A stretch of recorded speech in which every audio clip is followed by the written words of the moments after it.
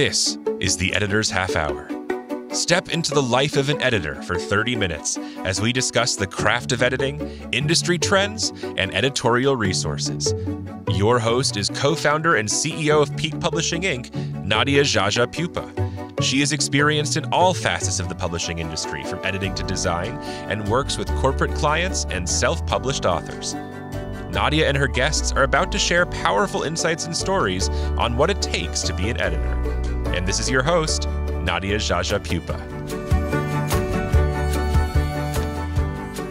Welcome, listeners, to the Editor's Half Hour. Today, we are talking about posthumous editing. This is a topic that is highly relevant, but just not talked about very much. It's such an interesting topic. Today, we're specifically focusing on posthumous editing related to family, relatives. But I know that editors are doing this. I know that they are doing it for public figures. But today we're talking with Dan Letchworth, and he has an awesome story to share. In fact, he's written 2 books, his grandfather's and his father's. And we're going to get into that today. I can't wait. I don't even want to waste time, but really quick, I'd like listeners to understand how I even got into this. I've never done posthumous editing. A colleague of mine is actually doing it right now for friends or extended relatives. And the conversation was really interesting. And then when I met Dan, which I want to say we met on Twitter when it was still called Twitter, I put out a tweet and I was saying, I'm looking for somebody to interview on my podcast who has done posthumous editing. And Dan reached out. And then I looked at his name and I realized I had attended a program meeting that Dan led for the San Diego Professional Editors Network. And I thought, oh my gosh, what a small world. And it was so cool. Dan is also super cool because he has the coolest background. I swear, the things that you've worked on with the San Diego Magazine, the young adult books that you've done they're high profile things. And it's super, super cool. So in my eyes, Dan is a celebrity. All of my guests are celebrities in my eyes. You're too kind. But I want to welcome you, Dan, and I want to thank you for this interview. But please introduce yourself and tell our listeners what you do. Well, hi, my name is Dan Letchworth. Thank you for that lovely introduction, and thank you for having me on the podcast, Nadia. I'm currently in corporate communications for Illumina, which is a genome sequencing company here in San Diego. But before that, I was copy chief of San Diego Magazine. And for many years during that time and before that, I copy edited young adult books for Scholastic, Penguin Random House, and Little Brown Young Readers. So, and I have a self-publishing company called Desert Owl Press, which is up to 5 books now. That's awesome. I want our listeners to visit your website, desertowlpress.com. I'll be sure to put that in the show notes too, so that they could look at all the other things that you've worked on. It's just fabulous. So let's get into it. So we're going to talk today about 2 books specifically that got you into this posthumous editing project. Both of them are 2 projects. Mm-hmm. The first was I think this was the first, that's called Now This Ain't No Shit. And that's about a U.S. Navy. There we go. U.S. Navy rescue pilot memoir. I think that's your grandfather's. Is that right? This one's my dad's. Oh, that's your dad's story. Okay. Yeah. And then your grandfather's story is We Flew Out and Walked Back. And that's the World War II memoir in letters. Mm-hmm. And so let's start. Well, we're going to probably jump back and forth, and thank you for pulling those up. I'm going to have links to everything if you're listening to the podcast and not watching. So we're probably going to jump back and forth talking about both books in this interview because I know there's different nuances to each book. Yeah. It's not just a straight up process. So speaking of, do you feel that both books had the same challenges, or did each come with its own set of challenges that you had to work through? I feel like the answer to that question is going to be unique to the author, to the editor. Each of these was certainly unique. Just to give a quick overview of each one, We Flew Out and Walked Back, subtitle, Letters from a California Boy Who Escaped Nazi-Occupied Italy. This is a memoir in letters, as you said. My grandpa, his first summer out of high school, he went to for a summer job for a few months, but then right after that, he enlisted into what was at that time the Army Air Forces. And for the next 2 years, he trained to be a bombardier. And he got sent over to Europe, flying a B-24 Liberator. And he was shot down over Axis-controlled Yugoslavia. Wow. But for his entire time in the service, he would write letters back home to his parents, 1 or 2 letters a week. So hundreds of letters that my family held on to for all these years. And even during the time, so when I grew up, that was one of the family stories that we heard around the dinner table, in bits and pieces over the years was specifically his time alone behind enemy lines, trying to find, Allied soldiers to help him get rescued and get back home. So for those 40 days that he was marooned out there in Nazi territory, his parents didn't know what was happening. They got a telegram saying, if we hear any news about your son, we'll let you know. It's such an amazing story because there's so much that you can share, and it's such a deeply emotional journey as well. So I didn't mean to interrupt, but it's such a great tribute, I think, and almost a legacy too for your entire family. Thank you. Yeah. So you asked about what challenges came with that book. For this one, I think the most challenging part was piecing together the story of what happened while he was alone and shot down, because he didn't have letters that he wrote at the time about that. Those would have to pass all kinds of censors if he were to write about them in detail. His letters just say, "Okay, I'm all safe now. Don't worry." But we were lucky enough to, when he was much older, he gave a presentation on 2 different occasions telling that story. And so I had those recordings. I was able to synthesize, picking out, resolving details that didn't quite agree, to put together an account of, okay, from the moment that his plane went down to when he was rescued, what happened? Where did he go? Who did he meet? And so it's a combination of his first person letters and also that kind of synthesized account of as soon as the letters stopped, then what happened. Yeah. And did you grow up very close to your grandfather as well? Was he very much a part of your life? I did. He was just 10 minutes up the road. And yeah. That's awesome. I love that. I know it's funny because my grandparents also lived just right down the road from us growing up. So that's cool. So after he passed away, how soon did you begin working on the book? I mean, maybe you can explain for listeners, because he wanted to write this book, or was it that you created this after? In Grandpa's case, no. And I should say his name, Robert Dennison. In Grandpa Bobby's case, no. Well, I didn't even know that these letters existed until 3 years after he died.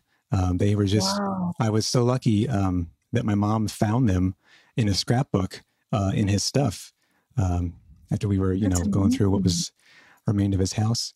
So, yeah, I do wish sometimes that I could have started the project while he was still around, so I could just ask him questions, clarify some details, like, okay, so this detail disagrees with that one. What actually happened?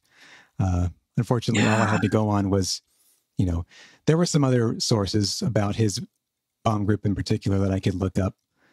And sometimes I just had to make my best guess for whatever sounded good. Yeah, I'm sure. And so how did this idea come about? Was this something that a family member approached you, or you came up with this idea that you wanted to create a book? This one actually started as a feature article for San Diego Magazine it was a Veterans Day feature. And that was before I knew that the letters existed. It was just that story of him being shot down and being recovered to Allied territory. And it was only after I published that story it was the November 2020 issue of San Diego Magazine that my mom was like, "Oh, I have all these letters." And I was like, "What? What? Hundreds?" And I don't think she even realized, neither of us realized, because they were all, still in their envelopes, just how many letters and how many thousands of words he had written about everything before that, all of his experience training and meeting his crew. Wow. It's a true treasure trove of letters. I mean, how amazing. In fact, Yeah. I did see that article, and I know that you have that on your website. Is that right? The San Diego Magazine article? You can, it's a much shortened, abbreviated version, the magazine article. It's expanded in the book. But yeah, you can read that as a preview of the book if you like on desertowlpress.com. Very, very cool. So the book on your dad is a different story. So this wasn't, that's not, this was a thing where your dad actually was writing a book. And it was close to when he passed away. Is that right? That's right. So my dad was in the U.S. Navy for 21 years. He was a helicopter pilot. For pretty much all of that time, he flew the H-46 Sea Knight helicopter, which was a cargo transfer helicopter and a search and rescue vessel. And yeah, he died of lung cancer in 2019. And 5 months before he died, he started writing this book. He's like, I got to get this stuff down, because by the time he retired, he was a subject matter expert in the H-46. He had achieved every qualification in it, so he knew this helicopter like the back of his hand. And going back to your first question about the challenges, this was, God bless my dad, but he was not what you would say a straightforward storyteller. The document from his computer, there were no paragraph breaks at all. It was just one wall of text with bold and highlight and italic and bullet points. I'm like, oh my gosh, Dad. And he would just liberally cut and paste from Wikipedia where he wanted to talk more about a specific engine or a specific, rotor system. Like, okay, I've got to make sure we're not plagiarizing. And he also just cut and pasted images of the different helicopters that he flew and the different planes that he flew randomly into the document that, Microsoft Word upsets everything. So, of course, it's probably crashing multiple times. So yeah, I couldn't even start working on turning this Word document into a finished book for some years after he died, because it was just too difficult to really get in there and to get into his what do you call brain space mindset. Mm-hmm. And then the first part was just making sense of all of these notes and everything. Right. And it kind of leads me into thinking about the fact that you're not a robot. I mean, there's a grieving process involved when a family member passes away.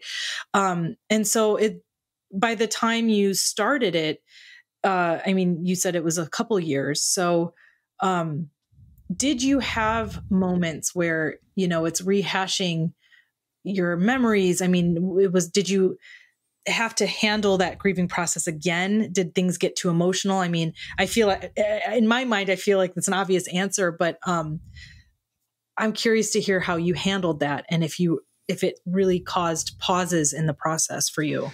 It's a very good question. And it didn't come up very much with my grandpa's book, because most of them were contemporary letters from when he was 19 years old, way back in 1944. Mm-hmm. But for my dad, again, most of it wasn't too bad. I actually often would be frustrated with him, like, oh, gosh, Dad, couldn't you have put in a paragraph break now and then? Or couldn't you have told the story in order? Because I always felt like, okay, there's good stuff in here. There's really great. And I should explain the title, by the way, the crass, Now This Ain't No Shit. That's from the introduction. He says, a fairy tale, the difference between a fairy tale and a sea story is a fairy tale starts with once upon a time, but a sea story starts with, now this ain't no shit. Because in addition to this technical information about his helicopter and how he flew it and the emergency procedures and all that, he had some great rescue stories in there. He got the Humanitarian Service Medal 4 times for saving people from sinking ships in the Straits of Florida and the Sea of China. Amazing. So I had to excavate these complete stories from his sometimes, wayward storytelling style. Most of the book wasn't too hard to work on grief-wise, because he was telling the story of his career, and it was all before I was born for the most part. I see. The part that became difficult was getting to the end and seeing like, oh, it just stops in the middle of a page. Yeah. Like, this is literally how far he got. And then the next day he died. And seeing that, like, he finished about 3/4 of his outline. he got right up to 1983, the year before I was born. And there was more story to tell. His outline said, I want to talk about this and that from my career in San Diego, but he just didn't get a chance. And so that part was hard. And I kind of had to edit some things around to make more of a natural ending to the book, where he talks about visiting his old training sites in Pensacola he and I went on a road trip to visit, where he trained. And so I brought that into the end as a kind of natural conclusion. So that's genius. That was hard. Genius. But it also, just working on the project was a great way to commune with him. I felt like, I want to help you tell your story, Dad. Yeah. Oh, what a cool feeling too.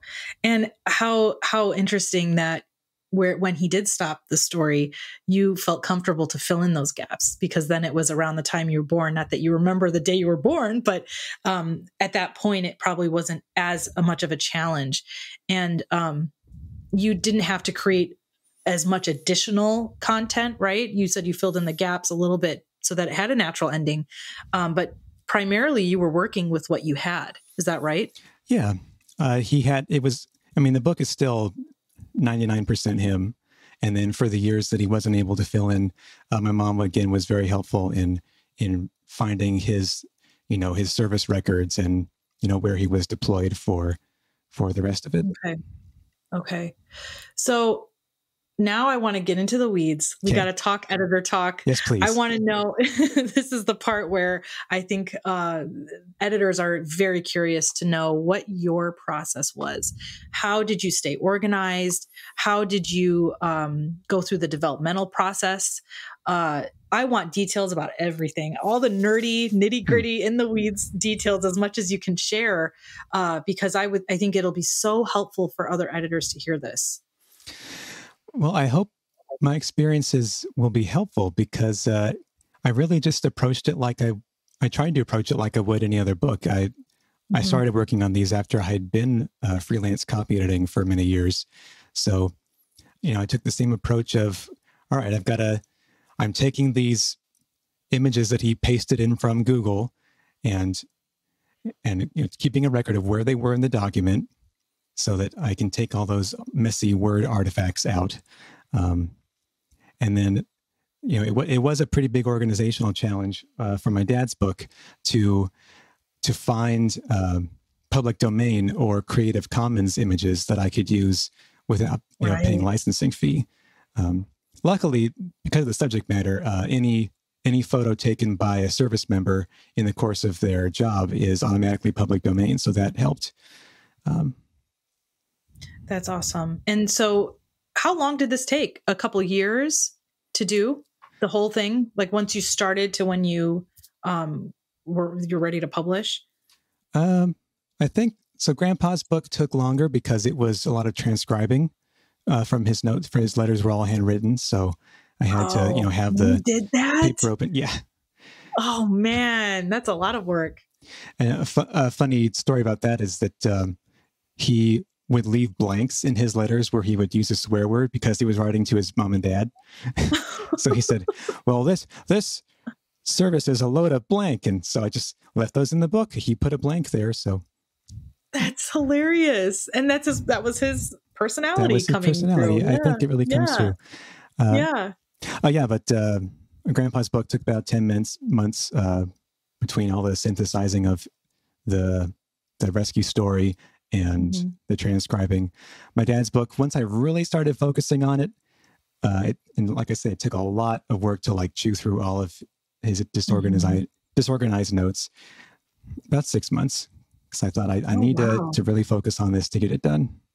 I'm impressed. That's awesome. And you had no help, right? Or did you? Did you have help from family to help you get organized or track photos or anything like that? No, just me. Just you. And you probably had your own system in place where I'm imagining figuring out where the photos would go in the book. Did you have like a numbered system or something? Gosh, I have to remember what I actually did. I think it was just a separate document where I made sure to keep notes on, okay, I saved this image from Wikimedia Commons. Here's the the Creative Commons license, because if it's not public domain, you still have to cite, Creative Commons license 2.0 requires attribution or not. There's different licenses that come with that, so you got to be careful.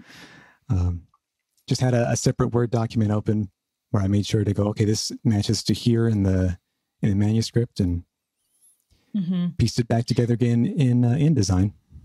So you had a methodical approach. It wasn't that you didn't, it sounds like because you were quick and fast, you didn't want to allow the project to become overwhelming. You wanted to get it done, and you were highly motivated, which is very, very cool. So this is leading me into areas where projects do, like that feeling of when things do become overwhelming. Did you ever have those moments? It sounds like you didn't, but if you did, if not just overwhelming, but what were, I guess, one of the major challenges? And meaning, did you have moments of, I said overwhelm, but maybe self-doubt? Yeah. Did you ever have those moments you're like, am I even doing this right? Because you want to do right by your family. I feel like I could totally see myself sitting there like, oh, this is all wrong, and questioning myself. Did you have those moments of self-doubt or overwhelm when you were doing it? It took a long time just to start working on my dad's book. I initially wanted to do his before I worked on Grandpa's, but it was partially when the grief was still too fresh. It was hard to get into it because it was also at the same time I was helping make sense of his other records, his other belongings and whatnot. But also, like, as opposed to Grandpa's book where I had the letters, I had the primary source there to fall back on. With my dad's book, it's like, if I make changes, I know I want to keep the original to make sure I can reference what he originally said. Like, do I work with track changes on so that I can see in the document, okay, what have I changed? Where have I tidied up the grammar or moved things around? And that proved to be too overwhelming because it needed a lot of developmental editing to bring up to a level where it'd make for a good readable book as far as, just straightening out the outline of it. So I just had to, and this comes to advice I would have for editors who are doing their own posthumous editing projects, is you just, at some point you have to have confidence in yourself. You have to have confidence in your own ability as an editor. If you can't talk to the person who wrote this to answer questions or to ask their advice on how to edit it, and if you don't have another editor on the project, like if you're freelancing, you just have to go with your gut. Go with your gut as a reader, as an editor. Go with what sounds right. And remember that it's, again, this depends on the project and the person, but it's not about staying true to the, every individual word that they said, but telling their story. That's what matters. You want to get the details right, but you also want it to be something that people can latch onto and become invested in. Did you seek any advice from an outside perspective outside of your family? Any editors or anybody who you wanted to have kind of read through, or did you have someone else do maybe a copy edit or something like that? Yes. For my Grandpa's book, We Flew Out and Walked Back, my dear friend and fellow editor, Sylvia Zareva, she read the manuscript before I started the book design.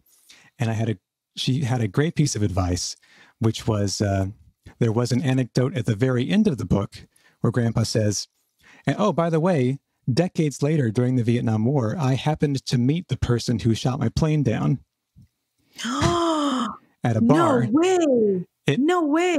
Maybe it was a tall tale, but I believe it. And he had this great anecdote at the end where he meets the woman in the German army who shot his plane down over Munich. And Sylvia said, that has to be the first thing people read. That is just such an amazing anecdote. Put that at the front, and then back up to when he was 19 years old, just entering the service. And I was like, genius. Thank you, Sylvia. Genius. Thank you. Thank you, Sylvia. Because then that also gets us excited. Like, oh, what was this? What was the story? How did he survive? How did he make it back home? Yeah, there you go. I mean, that's the power of editors. That's the editorial perspective, and that outside perspective to get that hook. get that reader hooked. What the heck happened, and how in the hell did he meet the person? I believe it too, but how it just doesn't seem possible. The same person that shot him down, he saw again. Yeah. Amazing. It's like a movie. It's such a specific detail that you think, how can that not have actually happened? Right. I swear that's like a scene from a movie. Like that doesn't happen in real life. But man, crazy. So I should have asked earlier, were both these self-published books, or did they get picked up by a publisher? Yes. I have a self-publisher, Desert Owl Press. I formed it in order to, now I'm going to promote my next project, which is my epic sci-fi illustrated novel, Phoenix Dawn. The so cool. New color paperback edition is coming out. It's got 50 illustrations of the sci-fi adventure story, so look for that soon. Amazing. I made the self-publisher for this book back when it was in hardcover, and then I thought, you know what, it's so much easier. I have more control over the book design. Why not? And so I've done 4 books since then. I just want to reiterate that you did these illustrations. I want the listeners to know that is just the coolest thing I've ever heard. I wish I had an artistic ability. If you're watching the podcast right now, he's holding up a page of one of his illustrations. And what is that of? It looks like one of the characters. Yeah, this is the hero of the adventure. This is Ran, and this is the villain, the Emperor Mudera of the Sung Empire. So it's just an old-fashioned space fantasy story. If you enjoy that kind of pulp. And I really love details like that. He has the coolest thing with drop caps where he's created these illustrations with the letters. He was just showing that on the screen. Absolutely fabulous. So cool. You're like the jack of all trades. You're an illustrator, editor, writer, and now a posthumous editor that you could add to your list of skills, professional skills. So if you're in the San Diego area, you'll want to meet Dan someday. He'll probably be at some type of book fair in the future, signing copies of his illustrated sci-fi. Yeah, I hope so. I want a signed copy of that. What a great interview. This is such a cool world, or a cool avenue of editing that requires a specific developmental editorial approach. And I think it takes someone like Dan to be methodical, organized. It's not easy. I know it wasn't easy. I'm already imagining myself in your shoes and how I would handle this. I think I would probably have emotional breakdowns. I think I would get easily frustrated. And so I can't, I feel like you should win an award for this because of what you accomplished, not once, but twice, is huge. So it's been an honor having you, and I can't thank you enough for this interview. Thank you. There's one point I want to make sure that I get across, even if briefly, and that is, in addition to, if anyone else is working on a project like this, in addition to trusting in yourself, if you encounter uncertainty, also focus on the story that's being told. I think that if someone has passed away, there's a tendency to try to gloss over their image and present them as something different than human, but that actually does a person a disservice. Like, if parts of their story aren't so flattering, keep that in. It's part of their story. It's part of what makes them relatable. I wanted to make sure that I got that advice across too.